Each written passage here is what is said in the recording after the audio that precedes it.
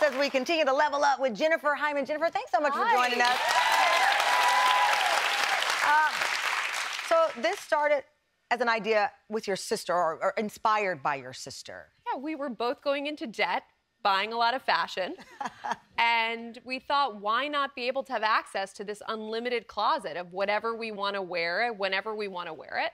And we also felt like fashion was really undemocratic, right? Like, it's limited by how much money you make and wealth, and why can't everyone have access to the power and the confidence that comes from wearing designer clothing? It used to be that celebrities were the ones who would not be able to repeat outfits. But in a world of Instagram, you know, we all feel this constant need to have variety, to wear a new outfit every single day, and that's just not affordable, and it's not smart.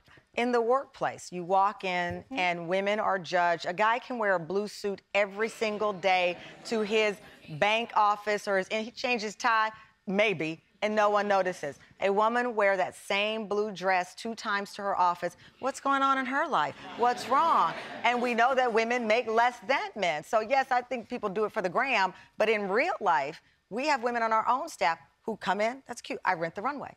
Because you want to save the money. And you want to dress for the job you want. Yes. And you want to dress for the life you want and present yourself with confidence. Yeah. And the thing is, how we present ourselves at work is different than how you might want to be around your family, or how you might want to be when you're on a vacation. Fashion really is about how you feel about yourself. Right. So giving you the power to, like, I want to feel sexy today, I want to feel powerful, and like giving you access to do that. And I don't want to go in debt doing it. Right. And that's it. You have 11 million members. You have 3 stores. So explain to those who don't know exactly how it works. How does it work?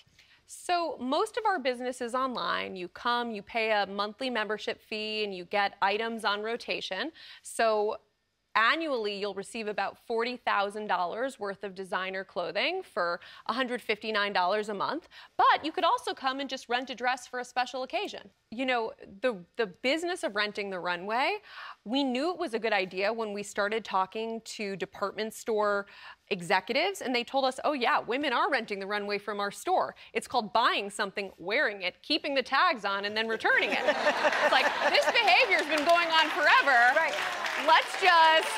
All right, well, let's just legalize it. Let's legalize it. Building this business, you dealt with a lot of sexism. You dealt with a lot of people second-guessing, saying, there's no way this is going to make it. This is just fashion. You are a girl trying to make fashion a multi-million-dollar business. How did you deal with that culture? I think you just keep on pushing through and showing through all of the millions of customers that we have that do this, and all of the data, and not accepting no as an answer, as Candy said. You know, a lot of people were skeptical, and I'm like, this is crazy. All of us have to get dressed every single day. Suddenly, when you put the word fashion on it, it feels feminine, it feels small, but the clothing industry is a $2.4 trillion industry, which is what we're changing. So really starting with the data and being confident that we were on to a very, very big idea, and that the world was changing, and we care about sustainability, we care about being smart. We don't want closets filled with junk that we have to, you know, throw out in a landfill or donate. It just doesn't make sense anymore to live in a world of like peak stuff. Yeah, I love this idea.